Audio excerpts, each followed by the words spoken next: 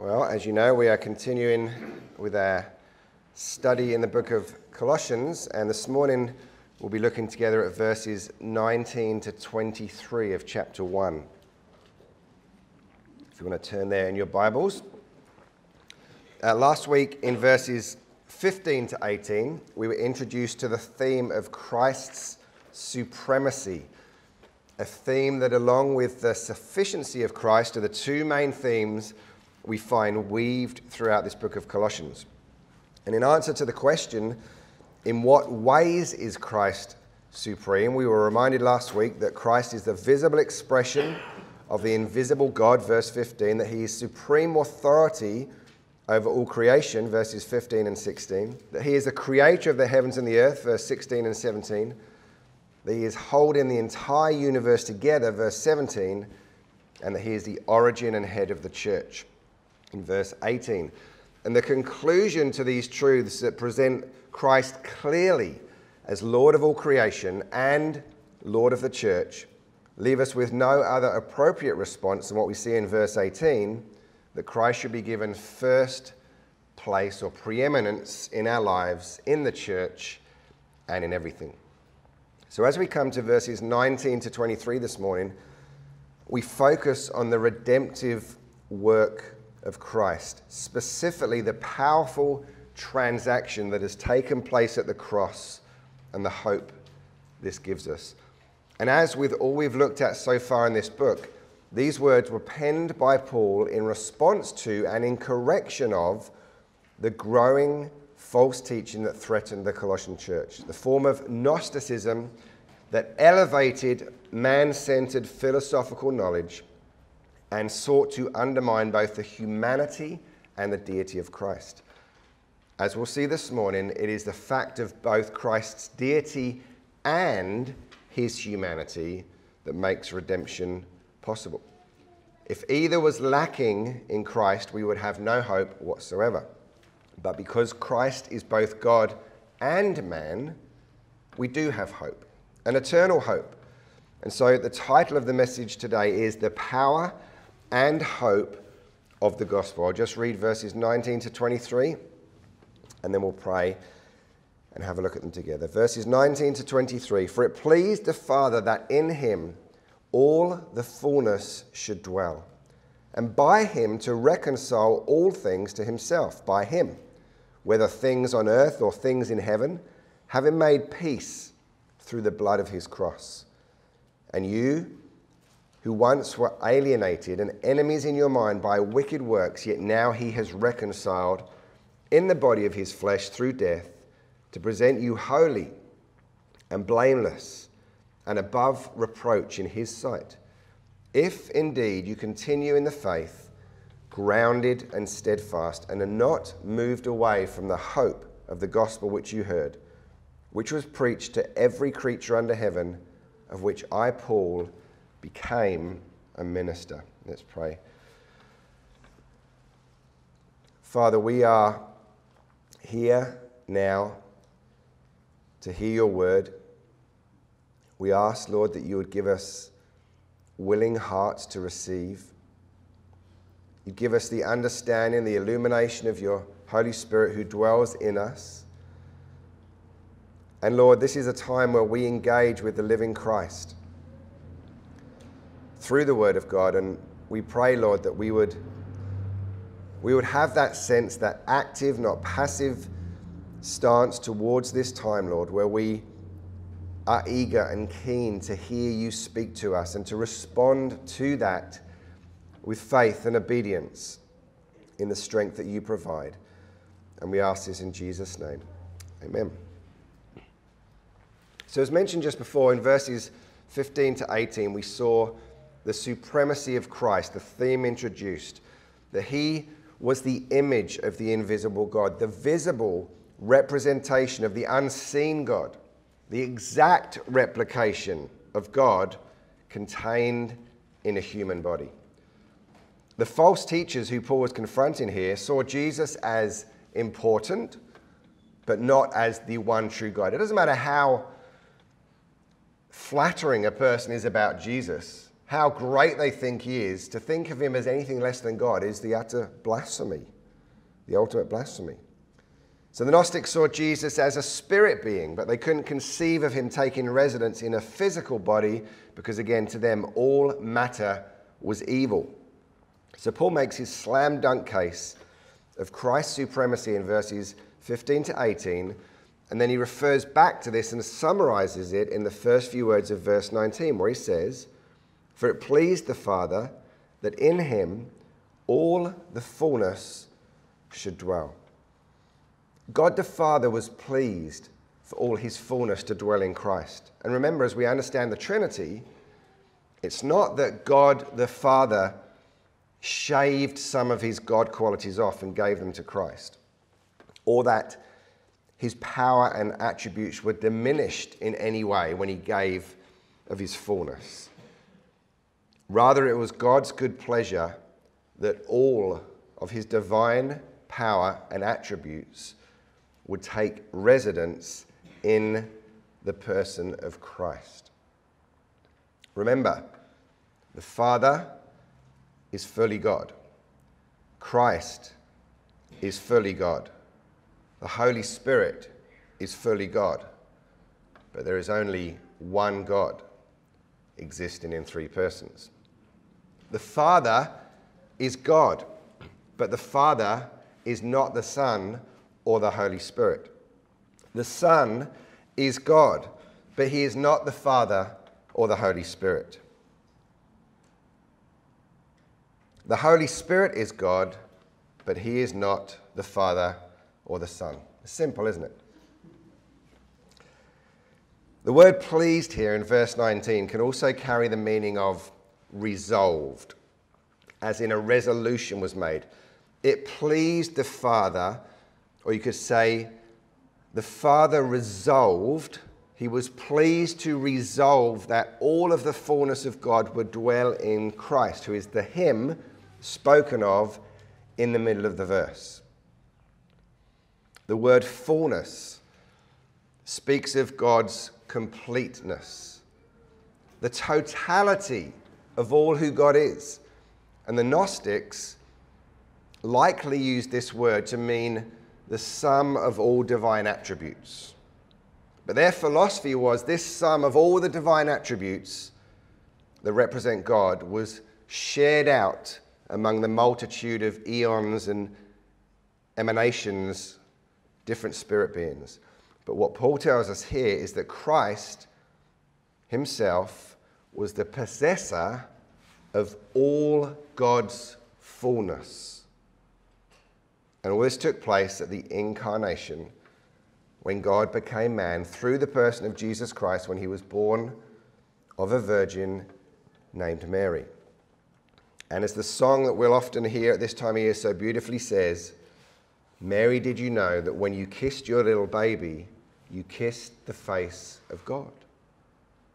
So it pleased the Father that in Christ all the fullness of God dwelt, but it didn't please the Gnostics to hear this. And the concept of God's fullness being in Christ is repeated in chapter 2 of Colossians 2, verse 9, where it says, "For in him dwells all the fullness of the Godhead bodily." You see the same phrase. So this was a point that Paul really wanted to drive home. Because Christ is God, because Christ is Lord of all creation and Lord of the church, he is therefore universally supreme and sovereign over all things.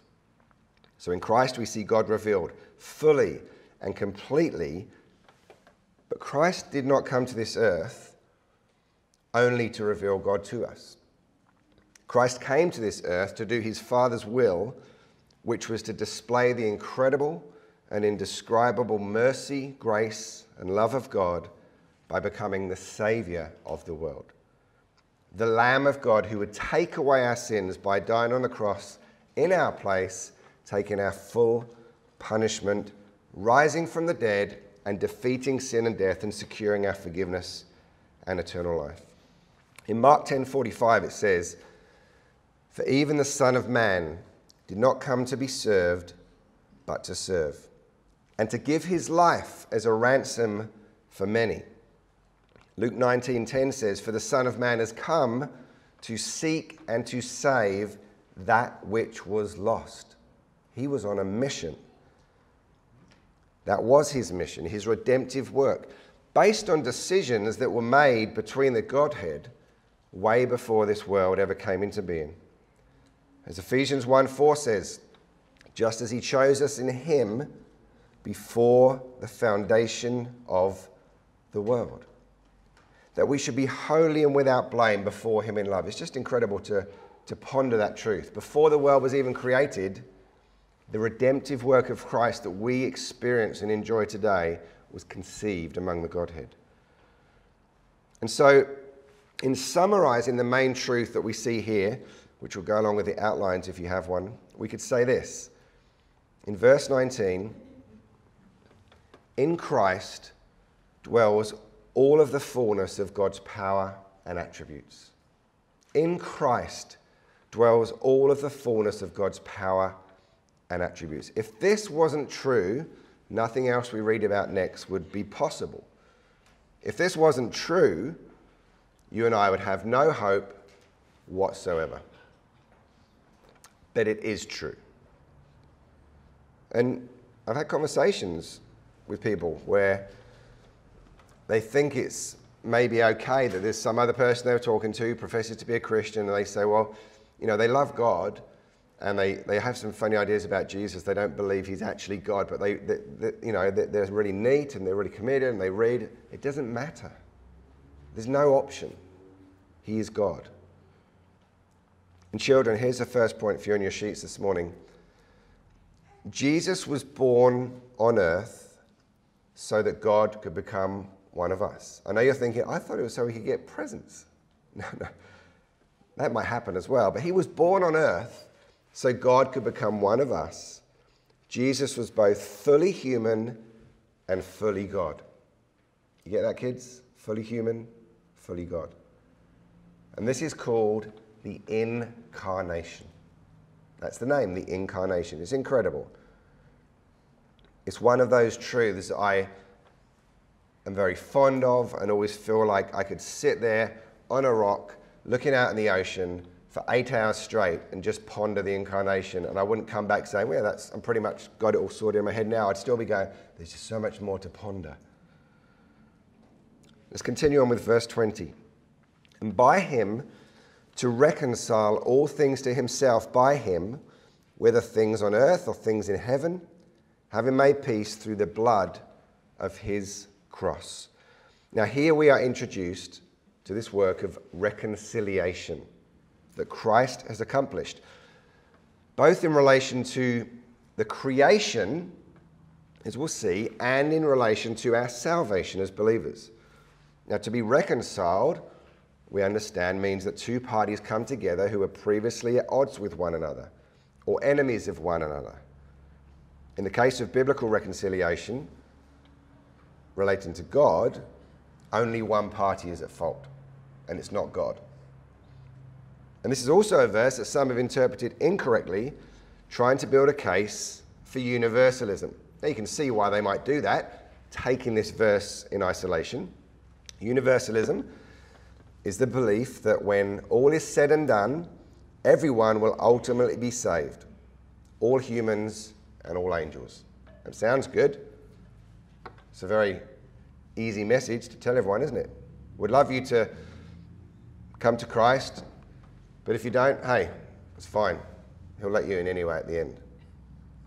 So I might as well just carry on living my life and then I guess you probably could. Now, apart from the fact that such an idea undermines the need to ever share the gospel with anyone, I mean, if this were true, why go and share the gospel? There's other things we could do with our time.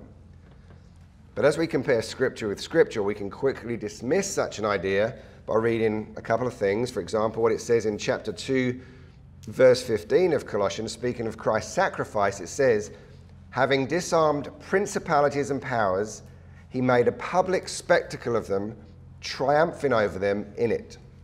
So the question, who would Christ be triumphing over if these angels ended up being saved? There's no real triumph then, is there?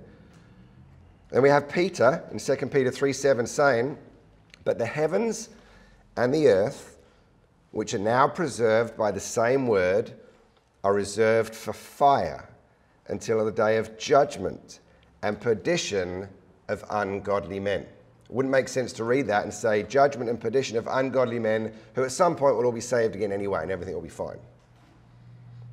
This sounds like a bad ending for those ungodly men to me. And if you want some more proof, listen to what Jude says and tell me if this sounds like universal salvation. Jude 1:12 and 13. "These are spots in your love feast while they feast with you without fear, serving only themselves.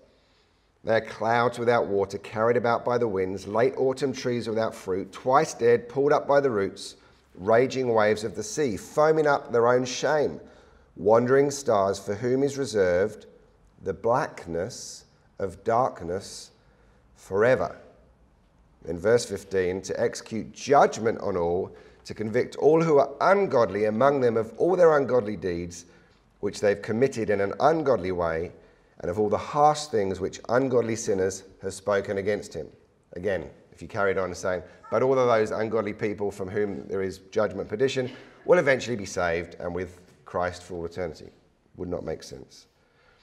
So I think scripturally, just on those few verses, we are on safe ground to reject the notion of universalism. It just seems like one of those distortions that is come about because of a difficulty to accept the reality of eternity in hell. But that's not a basis to change the Word of God. Now, if you look again at verse 20 of Colossians 1, we'll see what Paul is saying. "And by him to reconcile all things to himself, by him, whether things on earth or things in heaven, having made peace through the blood of his cross." So there is a reconciliation that takes place that we generally refer to relating to salvation. We'll see that in the next verse. But there's also a reconciliation on a broader scale, not so much in relation to salvation, but in relation to creation restoration. And this is what Paul is referring to here. The ultimate reconciliation of creation through its restoration at the end of time. We read of this in Romans 8:19 to 21. "For the earnest expectation of the creation eagerly waits for the revealing of the sons of God. For the creation was subjected to futility, not willingly, but because of him who subjected it in hope. Because the creation itself also will be delivered from the bondage of corruption into the glorious liberty of the children of God." It's talking about a liberation, a restoration of creation itself. Creation was subject to the consequence of the fall also, which is why as Christians we say we live in a fallen world. We live in an incredibly beautiful fallen world, but it's a fallen world. But one day God will make all things new. He will restore all of creation to a perfect state. In Ephesians chapter 1 we see another mention of this creation restoration, that in the dispensation of the fullness of the times he might gather together in one all things in Christ, both which are in heaven and which are on earth in him. This is anathema to the Gnostics. All of heaven and earth gathered together in Christ, the ultimate goal of redemption. And looking at Colossians 1:20 again, as we mentioned last week, notice how Paul is deliberately using language that shows Christ's connection to the spiritual and the physical, to the tangible and the non-tangible, specifically undermining the heresy that was being proclaimed. And notice it says that Christ will reconcile all things to himself, not all men. It includes those for whom he died, but it says all things. Now this refers to both the millennial reign of Christ upon the earth and also the new heavens and the new earth that we read about in Revelation 21:1, where John writes, "Now I saw a new heaven and a new earth. For the first heaven and the first earth had passed away, and there was no more sea." Sorry, surfers. Sorry, boaties. I think you'll have a good compensation. Now, in the next part of verse 20, we're reminded that there'll only be peace in the world because God himself has brought about this restoration through the death of Christ. He says, having made peace through the blood of his cross. So there's a link here with the crucifixion of Christ and a creation restoration. That's not to be taken to the extreme of some Christian environmentalism message instead of the gospel. And there will only be peace between man and God when man responds to God's offer of salvation, also made available through the cross, that we'll see in the next two verses. So just in consideration of the truth presented here in verse 20, we'll summarize it this way. Because of the death of Christ upon the cross, all of creation will one day experience a restoration. The new heavens and the new earth. Because of the death of Christ upon the cross, all of creation will one day experience a restoration, the new heavens and the new earth. Now, it's important for us to realize that this full restoration is, of course, a yet future event. Just look around, that's pretty obvious. We do not experience the full benefits of this yet, but as we'll see shortly, the benefits of reconciliation regarding our salvation can be experienced in part, as long as we come to God by faith. And again, contrary to the Gnostic beliefs, Christ didn't need any help. This creation restoration was done by him and for him. He took care of it all. Children, here's your second point this morning. This world is not how God intended it to be because of the wrong things people have done. And we call that sin, children, when people do wrong things against God's laws. But one day, Jesus will make the world perfect again. One day. The world is not how God intended it to be because of the wrong things people have done. Sin. But one day Jesus will make the world perfect again. Let's continue on and read verses 21 and 22. It says, and you who were once alienated and enemies in your mind by wicked works, yet now he is reconciled in the body of his flesh through death to present you holy and blameless and above reproach in his sight. So what we read here is just incredible. The contrast between what we were in our previous state before Christ saved us to what we are since Christ saved us is staggering, isn't it? Again, we see the term reconciliation used here, this time referring to salvation made possible through the death of Christ, referred to as the body of his flesh through death. And again, the focus on the human attributes of Christ, his blood, his flesh, concepts the Gnostics could not get their heads around because that was evil matter. And as we look at these verses, we consider the power of the gospel. Look at the words here that refer to our previous state. Now, Paul is obviously directing the words to the Colossians, but they apply to us also. He says, you who once were alienated and enemies in your mind by wicked works, yet now he is reconciled. Before Christ saved us, we certainly were alienated from God, weren't we? To say the least.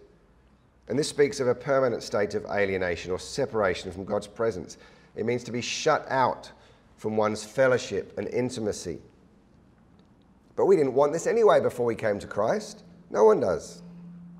Why would we want to be close to a God whom in our minds we consider ourselves to be an enemy of?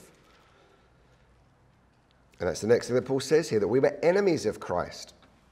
This reminds us there's no neutral ground when it comes to Christ.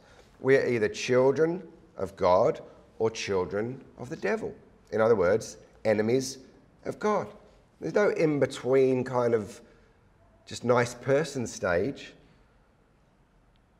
And when it says enemies in your mind, it speaks of the attitude that we have towards God as an unregenerate sinner.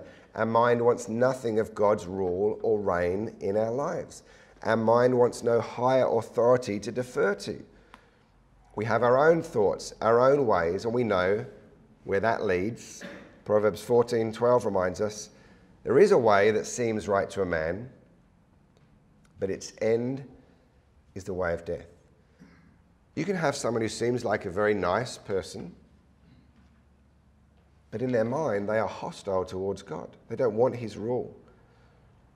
In a pre-conversion state, man's mind is hostile towards God, and a sinful mind will lead to sinful conduct.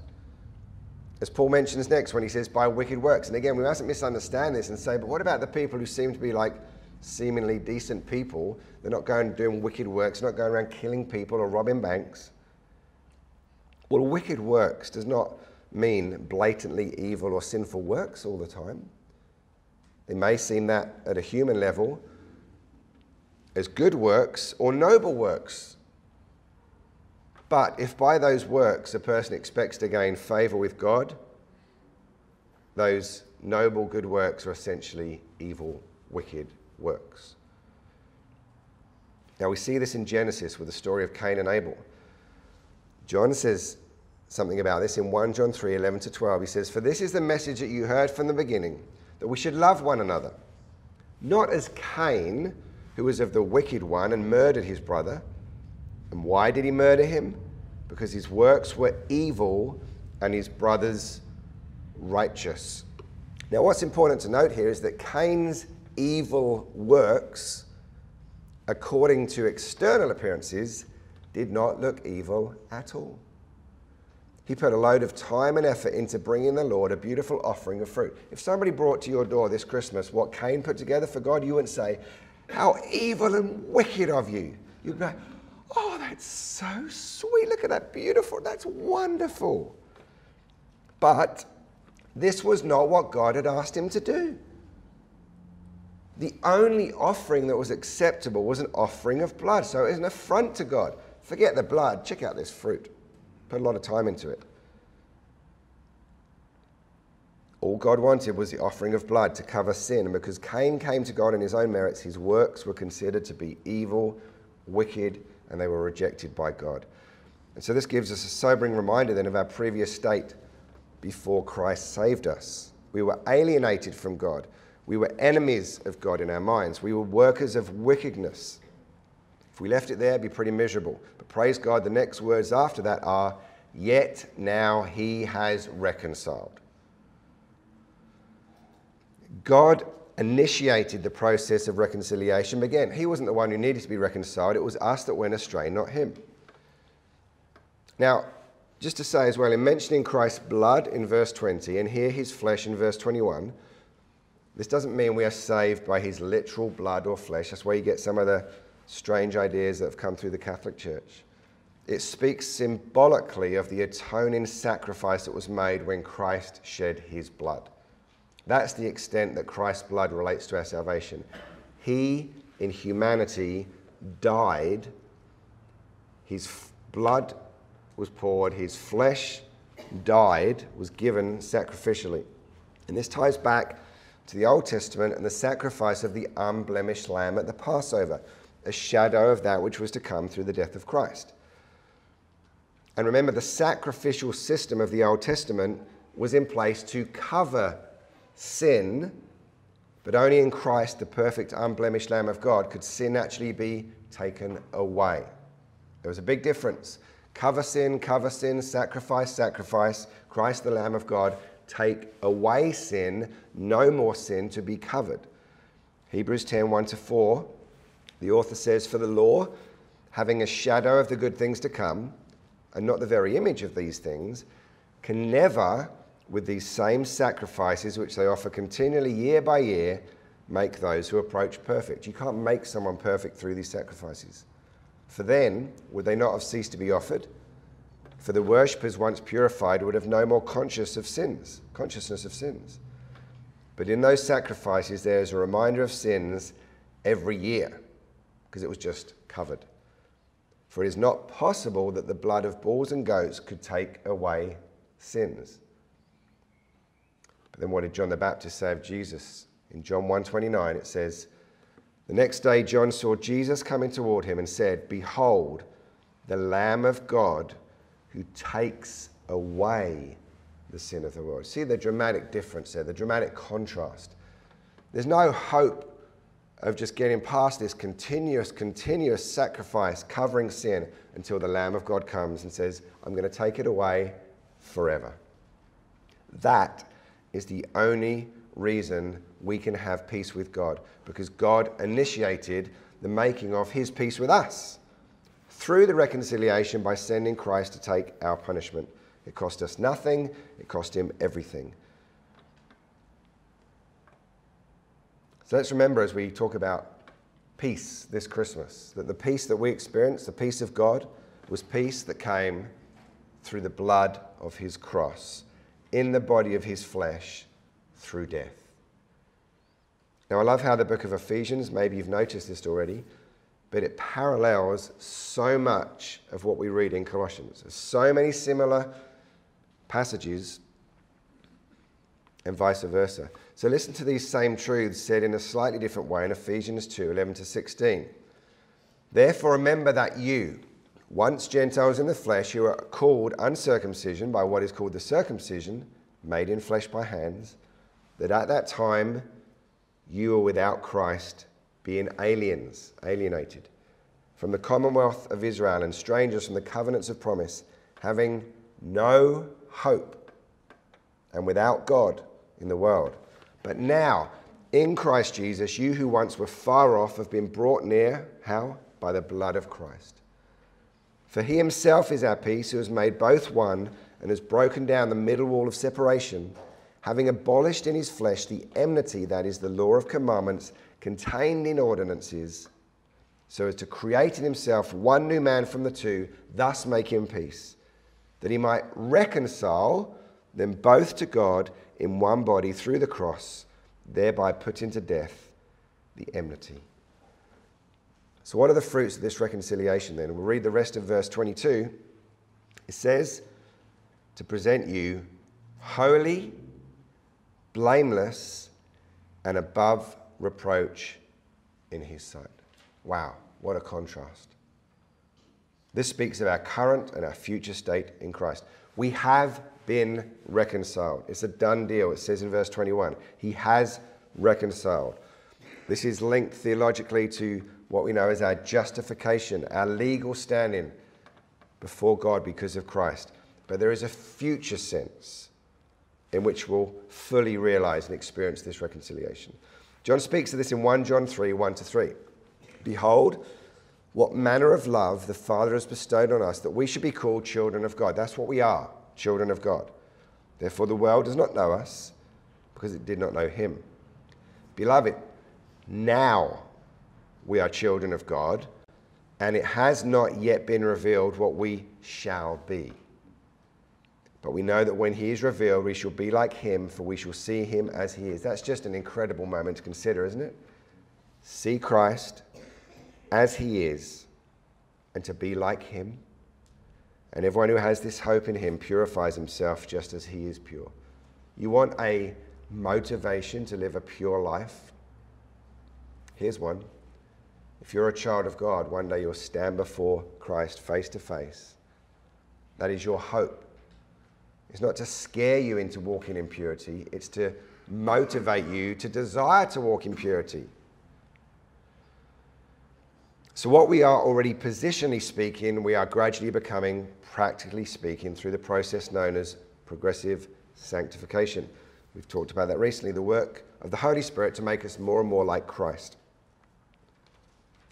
And we see that because of what God has done in the past through Christ, we have the assurance that one day we'll be presented faultless before him on the day we stand before Christ.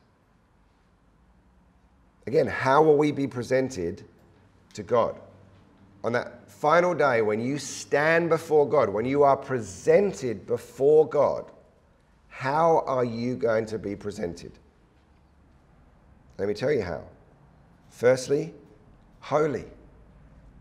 This means to be separated from sin and set apart to God.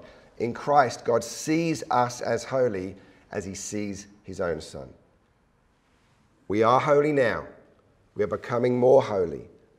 And we will be presented as completely holy before him. Set apart.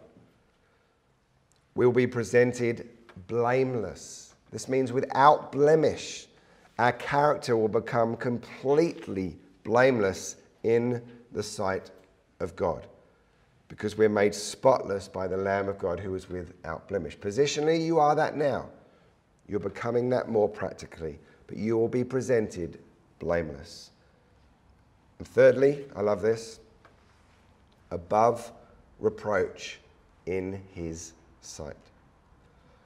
This speaks of the fact that in Christ, no one can rightfully bring a charge against us. We are unaccusable in his sight. Just consider that for a moment. You'll be presented before the holy God of all the universe, Almighty God, and you'll be utterly unaccusable. Not a thing that can be said against you, because you are in Christ and above reproach in his sight. This echoes what John writes in 1 John 2, 1-2, where he says, "My little children, these things I write to you, so you may not sin, and if anyone sins, we have an advocate with the Father, Jesus Christ the righteous, and he himself is a propitiation for our sins, and not for ours only, but also for the whole world." He's taking care of our sin. Sin will not come up when we stand before him. So in summary of what we see in verses 21 and 22, we'll say this. Because of the death of Christ upon the cross, alienated, wicked, enemies of God can be transformed into holy, blameless children of God who are above reproach in his sight. Isn't that incredible? Because of the death of Christ upon the cross, alienated, wicked enemies of God can be transformed into holy, blameless children of God who are above reproach in his sight.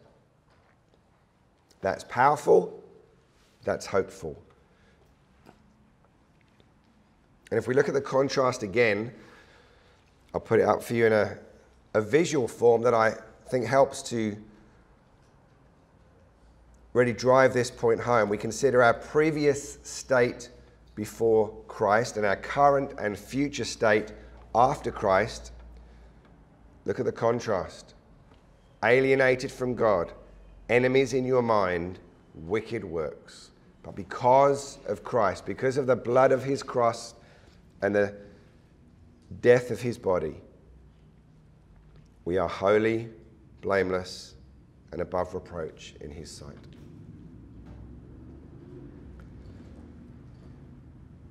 So even just what we've looked at so far, considering, reflecting on these truths, can we just see how much power and hope there is in the gospel?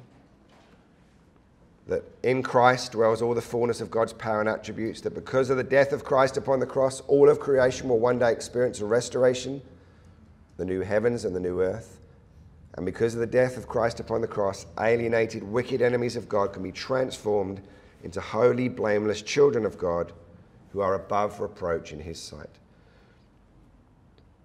Listen to how this same truth is summarized in 2 Corinthians 5, 17-21. Therefore, if anyone is in Christ, he is a new creation. Old things have passed away. Behold, all things have become new. Now, all things are of God, who has reconciled us to himself through Jesus Christ and has given us the ministry of reconciliation. That's what we can bring to others. That is, that God was in Christ, reconciling the world to himself, not imputing their trespasses to them, and he's committed to us the word of reconciliation. Now then, we are ambassadors for Christ. As though God were pleading through us, we implore you on Christ's behalf, be reconciled to God, for he made him who knew no sin to be sin for us, that we might become the righteousness of God in him.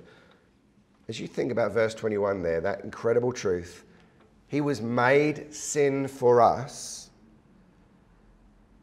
That very truth should motivate us that as Christians, even when we come into this Christmas season, as Christians, we do not just go through this time like everybody else, but we have the opportunity to go through this time as ambassadors for Christ, as though God was pleading through us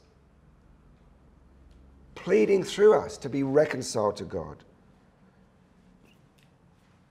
Children, here's your third point this morning. When Jesus died upon the cross, he made it possible for us to be forgiven and to become God's children instead of God's enemies. That's what this word reconciliation means, children. You may have heard me say.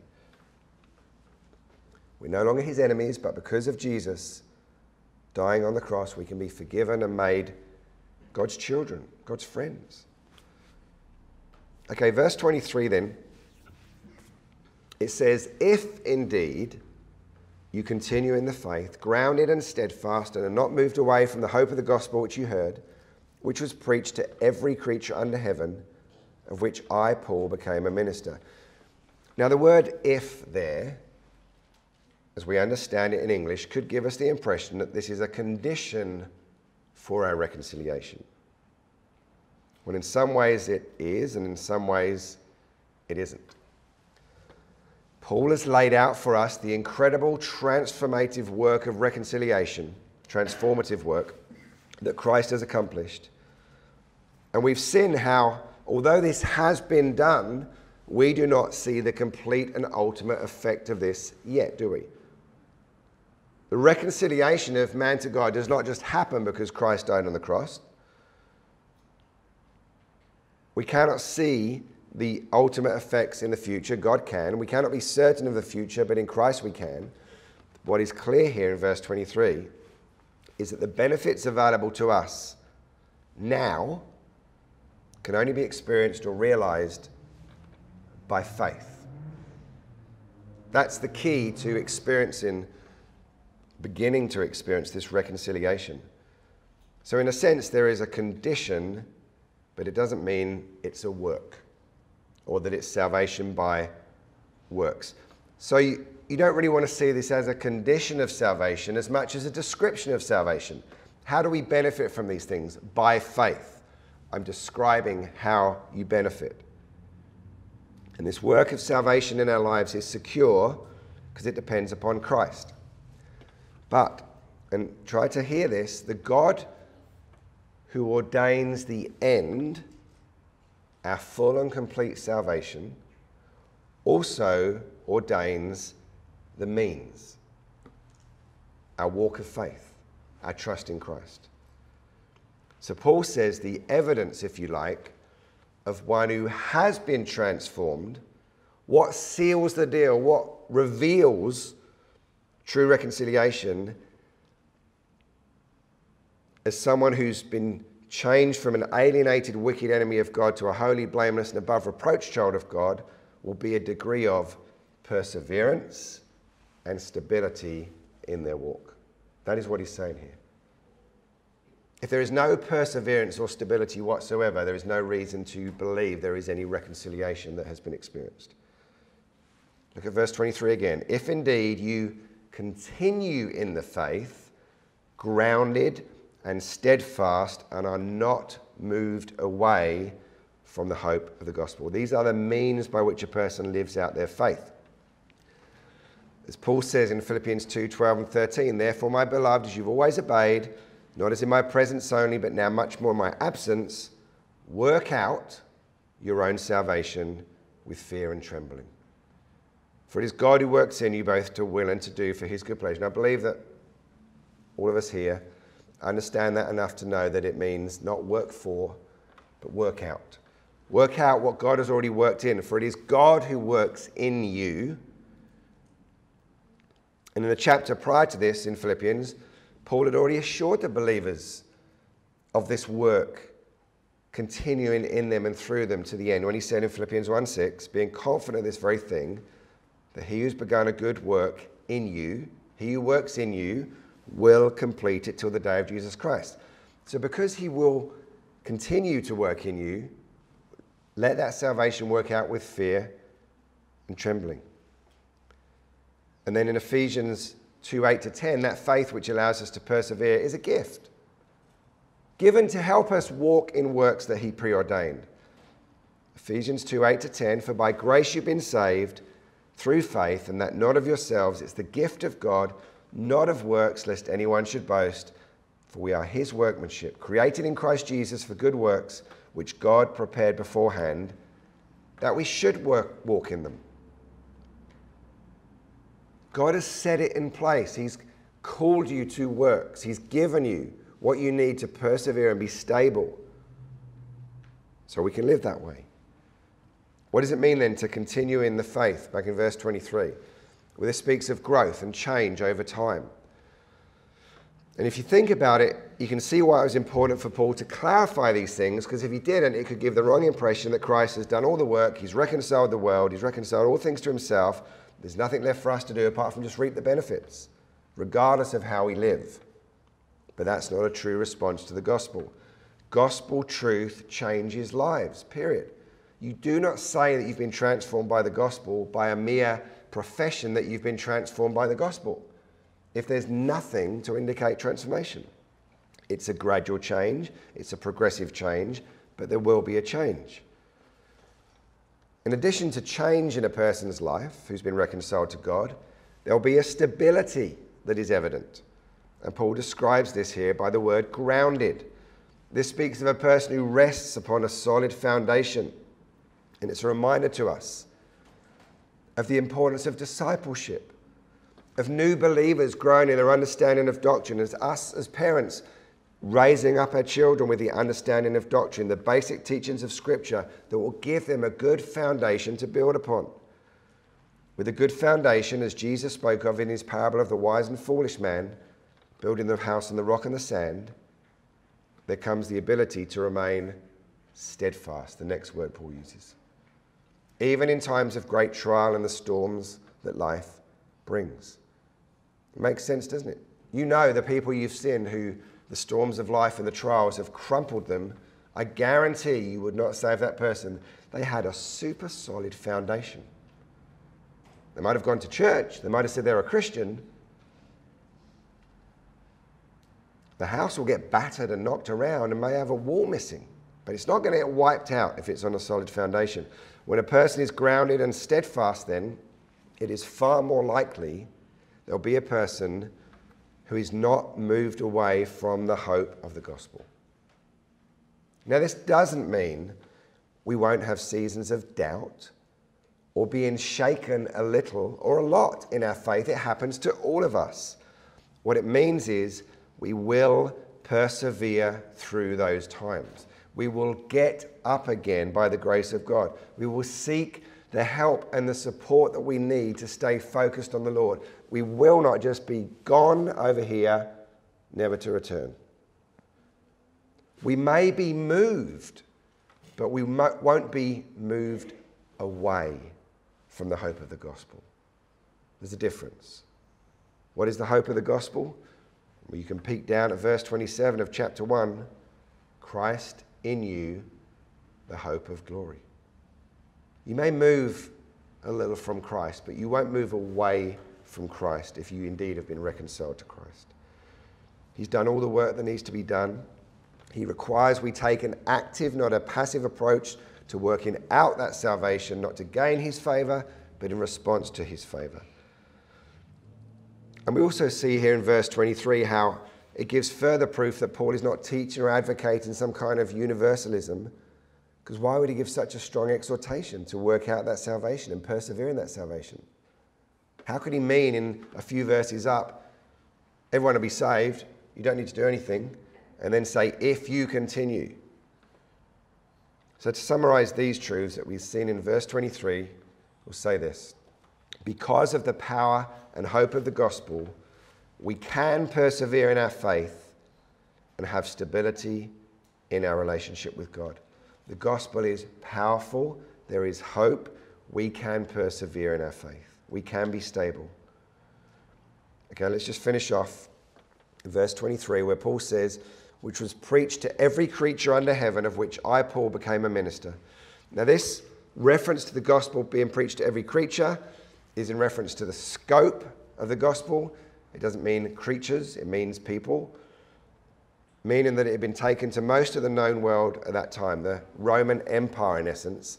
It isn't to be understood that every single person who existed on the planet, without exception, had heard the gospel. That's not the way this is written, but a reference to the many types of people all throughout the known world who'd heard the gospel. And lastly, Paul speaks of his calling to gospel ministry, the word minister meaning servant, which was exactly how Paul lived. A devoted, a dedicated servant of the gospel, though he suffered for doing this. It wasn't just a job, it was a holy calling. It wasn't Paul's idea, but God's, but Paul was happy to obey and be entrusted with this stewardship. Children, here's your fourth point this morning and your last one. Sometimes it is difficult to follow Jesus. But God promises to help us if we trust him and put him first in our lives. Kids, it will be difficult at times. Your parents will tell you that. But God will help you if you trust him. So, whether Paul was paid or not paid, accepted or rejected, he was going to preach the gospel in season and out of season. Now, in verses 24 to 29, Paul's going to expand upon his calling as a servant of the gospel, speaking of his devotion to do all he could to help people know and grow in Christ. So, in conclusion then, in these verses that we've looked at this morning, we've been reminded of what we were before we came to Christ, when we were without Christ, and what we are and what we will be because of Christ. I hope that you believe to the core of your being that the gospel message is a message of incredible power and a message of incredible hope. Many have not experienced this powerful transformation. Many do not have this hope. May we share that with others.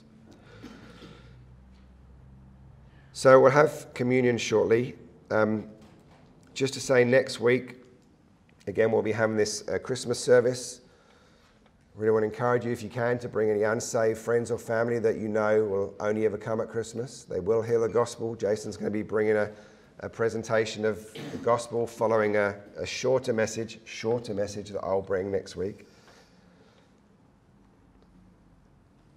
And then we will actually be picking up again in Colossians at the end of January. We'll be taking a short break over the summer as we have some people away, and I really want us, as many of us as possible, to track as we go through this incredible epistle. So let's pray together and we'll come to the Lord's table. Father, we thank you for your word. We thank you for the incredible truth of this reconciliation that we can celebrate.